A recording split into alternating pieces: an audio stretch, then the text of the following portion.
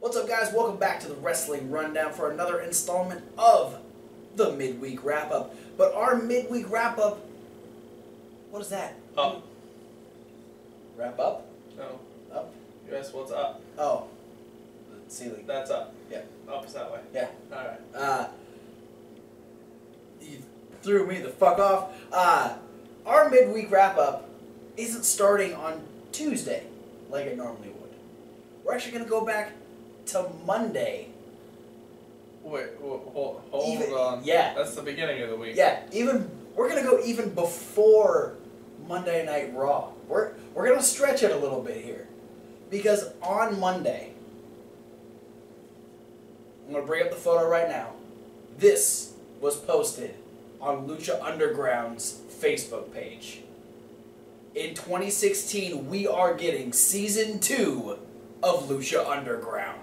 Yay! And this has been reposted by Cage, by Evilise, Son of Havoc, aka Matt Cross, and one of the producers who was just talking about the fact that they are going to be back in Boyle Heights. They're still going to be on the El Rey Network. Officially announced that Alberto El Patron will be returning to Lucha Underground as well. I'm sure we'll see some of our favorite luchador, our favorite masked guys like Phoenix and Aerostar and Pentagon Jr. Vampiro actually also reposted that as well, so we'll see him come back. I'm sure he'll be continuing his storyline with Pentagon Jr. Son of Havoc actually reposted the end scene to the final episode where all of them were kind of like going their separate ways as kind of a trailer for Season 2, so you can kind of see where they'll be picking up. If you didn't get a chance to see that, we actually reposted it on our Facebook page. You can find that link down in the description. So check that out. Get ready, because in 2016, Lucha Underground is coming back. And I'm excited for it. You excited for I it? couldn't tell that you were excited for it. Are you excited for it? You should be excited for it. I am. Good. I'm sad we had to wait until 2016. Yeah. Well, but good things come to those who wait. And if we wait, we get good things like Lucha Underground Season 2. alright, guys. Season 2. It's the sophomore jinx. Don't fuck it up. True. Let's move on. Let's actually talk about the midweek wrap-up stuff. Oh, how about the main event? Let's do that. We open up with a 6-diva tag team match. We had Team Bella taking on Team Bad. This match seemed a little clusterfucky at the beginning. Maybe it was just me. It seemed a little clumsy. I don't know. To me, there's a difference between clusterfucky and clumsy. But no. I think the thing is, Team Bella's not used to having Nikki teaming up with them. Yeah, I don't know. It's a strange dynamic seeing them, specifically Team Bella, in a 6 Divas tag match as a complete unit. Yeah. But I liked the way the match played out.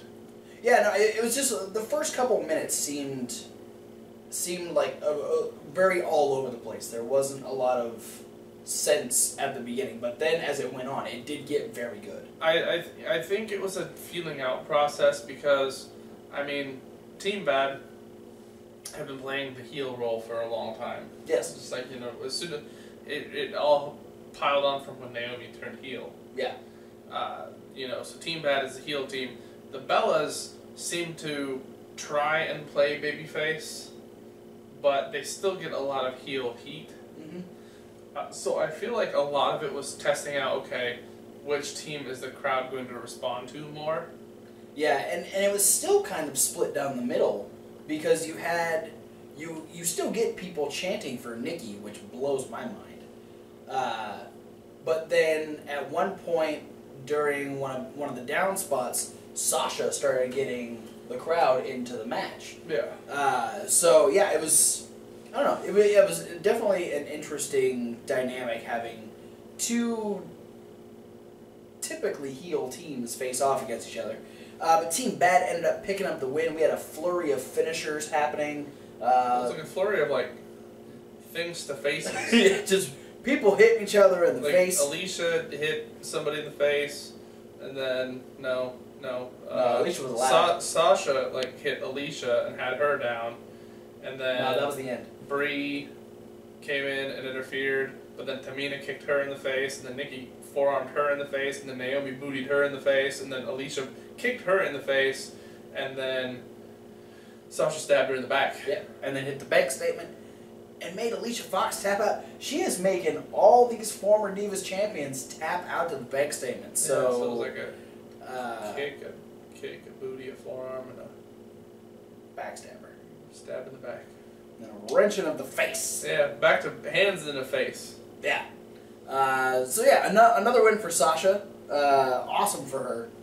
Well, you know what I think a lot of that is WWE going, hey, you know what was really good on NXT? Sasha versus Charlotte. You know what we should do on the main roster? Sasha versus Charlotte. All right, let's get that rolling. All right. We had Rich ask Sheamus about his inability to cash in at Night of Champions, reminding him that Kane kind of ruined that for him. He goes, I know. I remember what happened in Night of Champions. Quit bringing it up. But then he has to... Then he has... Rich apparently thinks Sheamus has some memory issues. Well, some people might think that with a haircut like that, Sheamus has a lack of judgment and possibly a lapse in memory. He looks in the mirror and goes, oh my god, what happened? And then he forgets that he has a mohawk. Just kind of... Cycle through that every day. Like Groundhog Day. Exactly. Yeah, he's going against Swagger in our main event. And Swagger ends up showing up and they kind of have words for one another. Swagger actually had a pretty decent promo here. Yeah, well, that's the thing. Swagger, man, all he needs is the time of day. Yeah, and he shines really well. Sheamus ripping off Paige from Monday. So yeah. Good on you. Not being able to write your own shit. But yeah, Swagger ended up saying that, finished it off by saying that we the people think you're going to look pretty stupid when you try and cash in your Money in the Bank with a broken ankle. Hey, he's referencing the crowd and his catchphrase and his finishing move all in one sentence. Yeah. Well played. We had Stardust take on R-Truth. Stardust was flanked by the Ascension. Yeah, R-Truth was out there. We were guessing as to who he was possibly going to face. Yeah. It ended up being Stardust. My money was on Bo Dallas, but yeah, that was as plausible as Stardust, but Stardust a bit more relevant as far as storylines go. I had to pick up a quick win over R-Truth with the help of the Ascension, causing the distraction, allowing him to hit the disaster kick and the Queen's crossbow. These two always have good matches. We've seen them face each other multitudes of times, and it's just it's always good. They come up with a few different things, and I think now that Stardust has, I guess, more so gone over the deep end, it's even funnier when R-Truth tries to do funny things at him, like his little hump dance, and then Stardust freaks the fuck out on it. Well, to me, it's just not a surprise that all of these guys put together decent matches, because Cody is such a natural in the ring, and R-Truth has so much experience. Yeah, he's a hell of a veteran. So, yeah, great match by them. Good win for Stardust. And I like the contacts in the eyes of the Ascension's face paint eyeballs. It's cool. Cool addition. And then in our main event, we had Sheamus versus Jack Swagger. This was okay. I actually found myself kind of bored about halfway through. Yeah, the one thing that bugged me is they had way too many times where Sheamus, dodged out of the ring to get away from Jack Swagger. Yeah. He did it, somewhere between 3 to 5 different times during the match. Yeah. Swagger, his usual thing is he's always trying to get the Swagger bomb. Finally did get it off. Had the ankle lock on a couple times. Why you gotta go there? Really? Really, bro? Yeah. For real. Swagger ends up he's got the ankle lock on for the second or third time. Sheamus ends up getting out of the ring, which draws Swagger out to grab him and toss him back in. But while he's trying to get back into the ring, he gets kneed as he's stepping through the ropes. Then he gets hit with a bro kick inside of the head, and Sheamus picks up the win over Jack Swagger. I think gnarly spot in that match though is Sheamus gave the Finley roll to Swagger on the floor. Yes, that's not a fun move, and I can't imagine it feels any better on the outside. But we're gonna move on to NXT. We are 2 weeks away from NXT Takeover Respect. R-E-S-P-C-C-T. Thank you, Ultimate Warrior. We open up with Eva Marie versus Carmella. Carmella's trying to get revenge because Eva Marie beat her. Yes.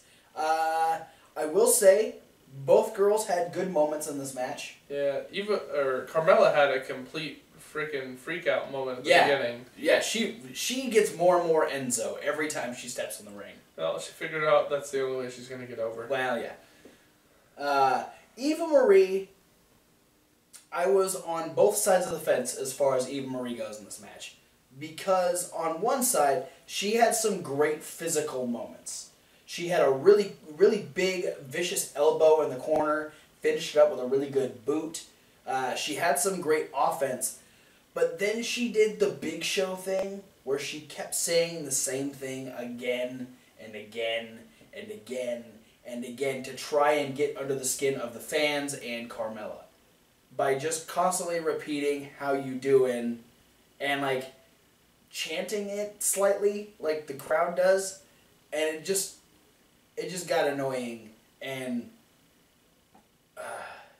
it really, that irks me when you can't think of anything other than just say the other person's catchphrase, or when Big Show constantly calls himself a giant. I know you are, and Eva. But what am I? Thank you, Pee-wee. Now, to an extent, depending on the scenario, it can bug me a lot of the times, but most of the time at that, I just chalk it up to the fact that, that's a heel trying to annoy you. Yeah. So I guess in that respect, it did work. A heel repeating the same thing over and over again, they're doing it to get on your nerves. And because that's what bad guys do. Yeah. They make you want them to lose. Or just to get their mouths punched. So they stop saying it over and over and over again. Yeah. But, hard telling. I think it's just one of those things that's going to have to come with experience, though. True. She's only, legitimately her 6th televised match in her entire career. That's fair. Carmella did almost pick up the win, though. She had her little flurry, ended up doing the, her hair whip back, and she, pinned her right next to the ropes, but Eva ended up getting her foot on the ropes. I thought they were going to turn this whole, she can't kick out at the right moment into a fucking storyline. That would have, I don't know how I would have reacted to that if that was a thing. But the replay did show that she got her foot on the ropes. Eva then tosses Carmella out of the ring, and Carmella hits her head on the ramp, causing Eva to win by countout. Carmella could not get back into the ring. So that's it. I don't think they've ever done that before, where someone just whacks their head. Yeah. I guess it's different. Yeah, it's kind of a far stretch, because she didn't, instantly fall out to the ramp. Yeah. And people fall out there all the time. Yeah. So, I don't know. We had a new little Nia Jax spot talking about how beauty isn't skin deep. And talking about how she can outwork and outclass just about anybody. She's still just coming soon. We don't have a debut date yet. Should be interesting when she does show up, though. We had Tyler Breeze taking on Bull Dempsey after their little issues last week. This was a fun match. Yeah, well, they've been building up for a couple weeks now. Yeah, with the Dusty Rhodes it goes really actually all the way back to Tyler Breeze started Bullfit. It's true. I didn't realize how long the storyline's been going. Yeah, it was Tyler Breeze outrunning Bull Dempsey, which caused the entire Bullfit movement to get started. Yeah. So these guys have a history now. You don't get that a lot for just matches on TV. Mm-hmm. You know, a lot of times this kind of investment only goes for pay-per-view shows or the big payoff shows, the takeovers. Yeah. You know, so it's interesting seeing this kind of culminate on a televised show instead of a takeover. Yeah. But it was a good match. It was. You know, Tyler had control a lot of the times with you know, the rest holds, and Bull kept fucking up his hair. That's great. Making Breeze all angered. I like the fact that Bull, I think more so than anyone, has really played into the pretty boy aspect of Tyler Breeze, which really added to the match. And it was fun to watch because watching Breeze freak out with Bull messing up his hair. It's been a long time since anybody's really touched on the fact that Breeze is a model, and if you mess with his face or his hair, he gets pissed off. Yeah, because he used to do the thing, you know, don't hit me in the face. It used to be always the thing, but then he kind of put it by the wayside, which I think was good. But yeah, it was a good callback for Bull. Bull ends up going up to the top rope, trying to hit his top rope seated senton. Yeah, you call it the whoopee cushion. Call it the demon's toilet. Demon's toilet. Call it the super bonsai drop. There we go. Something called the bullseye drop. Hey. The bullseye. There you go. He goes up for it once. Tyler ends up rolling out to the apron. Bull then throws him back in, sets him up. He goes for a second one, and Tyler ends up getting up, and Flair bumps Bull right off the top. Goes for the pin and uses leverage on the ropes to pick up the win. What? The bad guy cheated? He cheated. He used the ropes. Oh, the bad guy cheated. And here's the really strange thing, is that we've got TakeOver in 2 weeks. Tyler's got a match. Yeah. But against Apollo Crews. Yeah, this would be a good match. Like, I'm totally excited for the match. I just think it's interesting that we're not gonna get like Bull Dempsey's redemption. Yeah, it is a weird thing. Maybe Bull Dempsey will get involved. Maybe he'll be on commentary. Who knows? Maybe he just won't be there. Maybe he's got something that's keeping him from being at TakeOver. Maybe. But yeah, Breeze versus Cruz should be a very entertaining match, very flashy. I'm excited for that. And he ain't just talking about the camera flashes. No, I'm talking all kinds of flashy. Plenty of those when Tyler comes out. Yeah. Sometimes I just take pictures on my TV when he comes out. You do? Sometimes. I want to feel like I'm a paparazzi. Maybe that's why your phone's broken. It could be. You just overloaded it with too much pretty. There is too much of a good thing. That's a true statement. Yeah.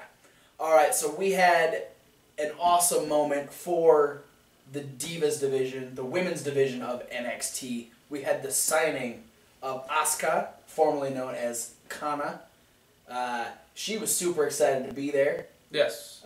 Regal brought her out, let her say her piece to the NXT universe. I did like her entrance though. She came out with her mask on while the Titantron said Kana, and then as soon as it said Asuka, she took it off. And I'm wondering if she's gonna keep the mask as kind of a thing. I just thought it was kind of a cool, it was a transition in character. It was cool.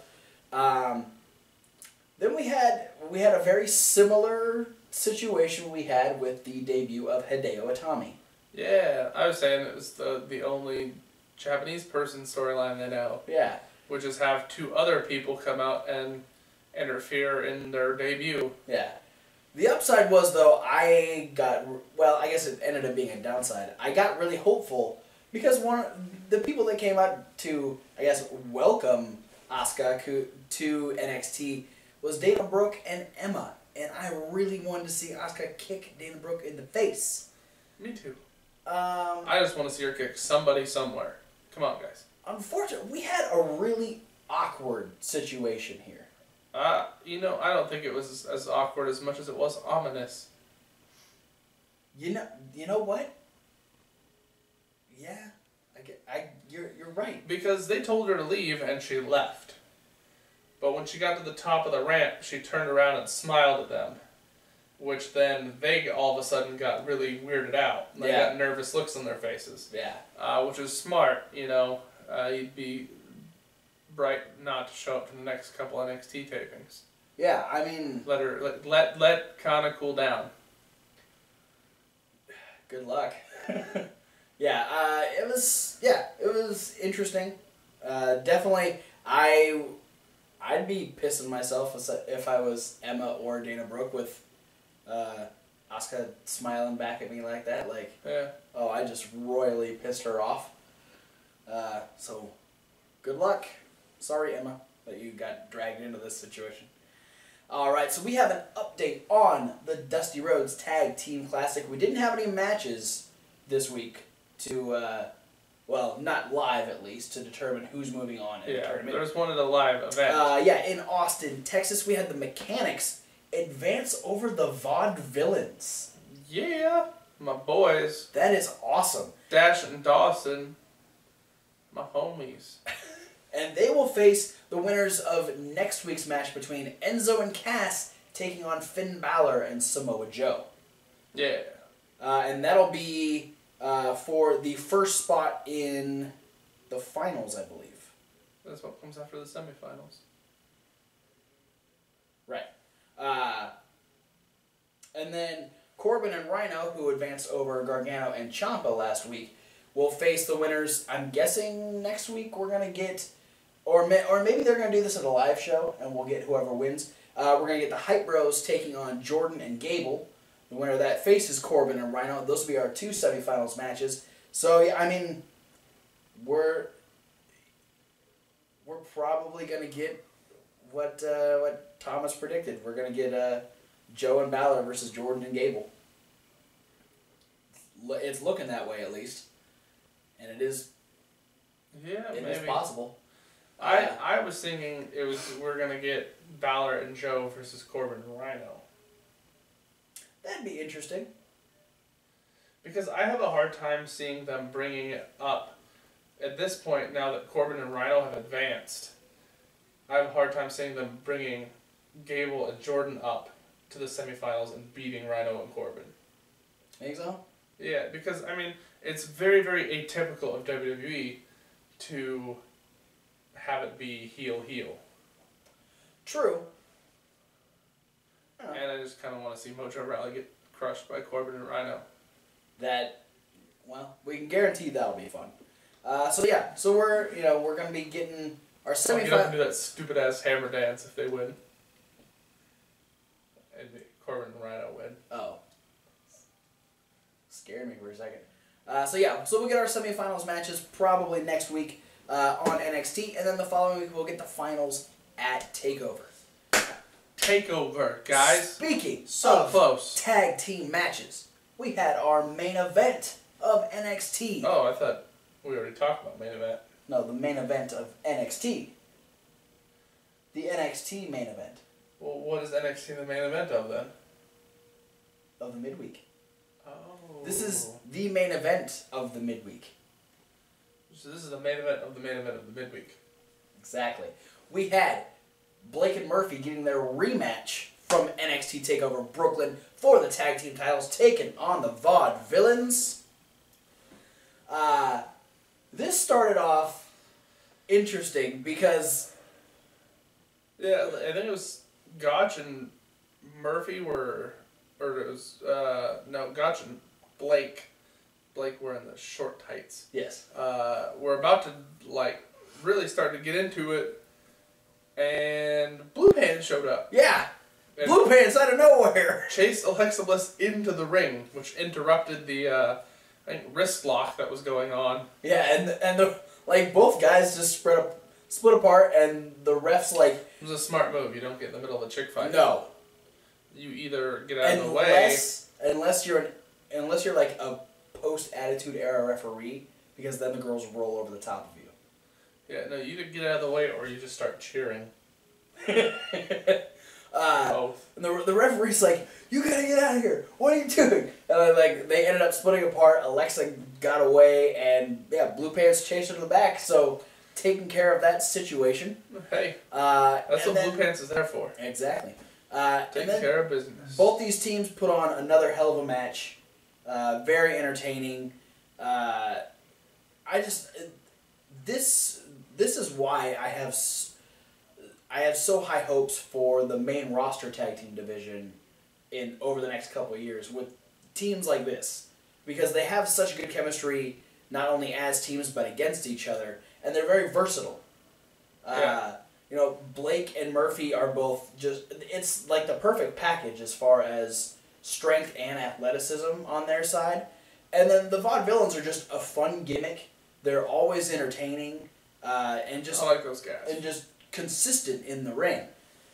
I have one thing though, small criticism. Okay. On the part of the Vaudevillains. Uh-oh. Specifically Aiden English. Are you gonna make him tan up? No, God no. Power to the pale people. Alright? You and your ginger self. I know. You see my forearms, they don't look that bad, but you lift the shirt up and it's like whoosh, ghost under there. Yeah, it's like the movie Powder is going on under my shirt. Okay, well, what's your criticism for Aiden? It's like the planet Hoth is happening over there. Just everything's covered in snow. Are you Kevin Hoff? Sure. That's December when Star Wars comes out. Gotcha. Okay. I want Aiden English to do the swanton from the top rope. Okay. Yeah. I mean, let him do what he wants. He is doing a swanton from the second rope. I mean, that's... Yeah, but I mean, he's not like a big, giant dude. He's tall. But it's like, okay, Kevin Owens does a swanton from the top rope. Yeah, he never hits it. Aiden English will hit it. A lot more people will be way more willing to let Aiden English hit that swanton than they would Kevin Owens. Yeah, because Kevin Owens has probably 40 or 50 pounds on Aiden English. Hey, he's a lot more cylindrical. Yes. He went for the second rope swanton and got the knees. He got the knees instead. See, if he would have went to the top, I would have been too surprised to even put up knees. And then there was a second where Murphy gets tagged in and does the double knees from the top rope, and we thought it was over. We thought, holy shit, they're going to switch the titles already. Aiden kicks out. He's able to fight off a double team from both Blake and Murphy, tags in Gotch, eliminates Murphy, who just tagged in Blake. Blake ends up getting hit with the whirling dervish. His dervish got whirled, bro. Real fast. And the Vaudevillains retain the NXT Tag Team titles. Vaudevillains still champs. Derving whirlishes all day. They whirl the dervishes while they whirl the dervishes. And any other combination of that. My brain is whirling in dervish right now. Is it whirling or is it dervishing? It's whirling in dervish. There's like a pile of dervish, and it's just whirling. You're going to have to clean your brain off later. I'm probably going to have to. That's it for the midweek wrap-up. Not too much going on, but a lot at the same time. So it's... everyone got to show up, say hi. Because they did promos after that match. Yeah. They had Cass and Enzo promo, and they had Balor and Joe. And we actually talking about going into their... And we actually had semifinals match. We actually had Jordan and Gable and the Hype Bros both do promos heading into their quarterfinals match. Yeah, so all the cool people showed up. Ready, Willing, and Gable was there. Zack Ryder was there. Yeah, Zack Ryder was there. We got the Vaudevillains retain the tag team champions. The three Slutsketeers showed up on main event. It was a big party. Yeah, it was a midweek party. And we found out Lucha Underground Season 2 is coming next year. Hell yeah! Hell yeah! I'm excited. Calm down, not Stone Cold. Wow. I thought the almost bald and the goatee would give me the... You're going to go full bald. Oh. Alright, I think that's drinking beer. I guess I'm not Stone Cold. Thanks for watching the midweek wrap-up. Be sure to like, favorite, subscribe. Click all them links down in the description. Hey, how about them links like Facebook, Twitter, Reddit, Tumblr, Instagram, and emails. There's 2 of them. Click on both of them. Fanstockwrestling@gmail.com, where you can talk to all 3 of us. or Kevin_Hawk636 at hotmail.com. That's right, I still use that outdated hotmail.com address. It still goes through Microsoft Outlook now, but who cares? There's also a playlist over on the other side of Kevin Hawk where we have our review of Night of Champions, we have our review of Monday Night Raw, and we obviously have a midweek wrap-up. Coming up next, we will have a SmackDown rundown and an indie news coming up this Monday. Why are you looking at me like that? Good. We got more videos. Yeah. Well, yeah. I mean, this is the midweek. There's still more stuff to do. But I thought it was the main event. Main event of the midweek. Ah. Thomas, you're back. We'll see you guys later.